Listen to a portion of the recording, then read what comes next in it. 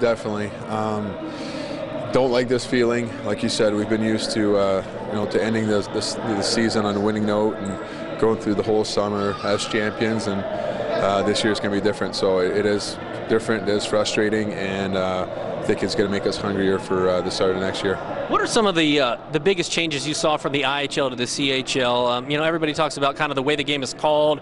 It makes it more conducive to his speed game. Is that the way you see it? Definitely.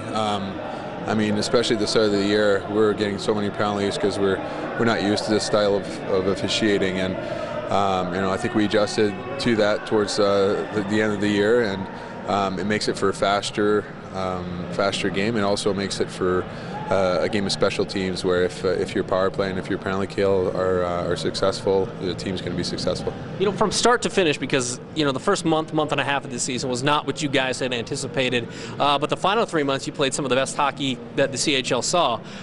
Where do you think the biggest strides came for this team, and how does that maybe roll over to next year? I think it started towards Christmas, if I'm not mistaken. We're kind of turning things around, and then we had the addition of Colin, who came back, and LaPointe, who helped us then complete our three lines, and then towards the end of the year where we had Ratchuk coming in, Krug, and Moley.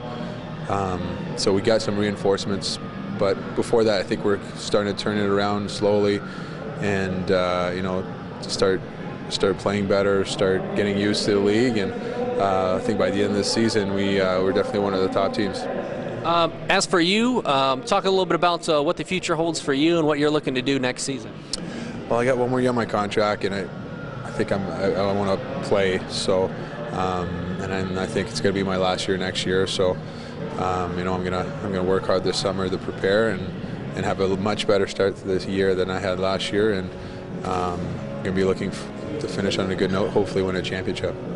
For you, what motivates you at this point to get ready for next year? Because you've already had a great career, but what motivates you to get ready for another season? Winning. Going into the last season, I was motivated to try to win this new cup, out of this new league, and didn't work out as we wanted to. But now that we know a little bit more, and now we're a little better prepared, I think we'll have a better start and have a better shot at it for next year.